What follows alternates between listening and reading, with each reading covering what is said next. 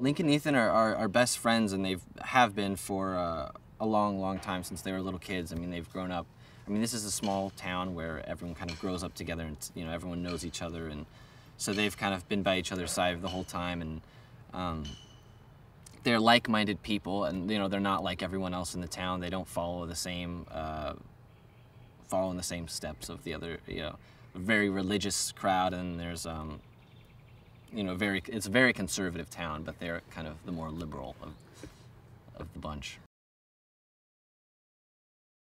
He thinks she's very sexy, and he's very, very attracted to her.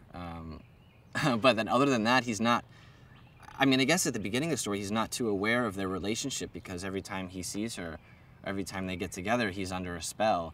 And so it's not until the end that he kind of, that he really sees her.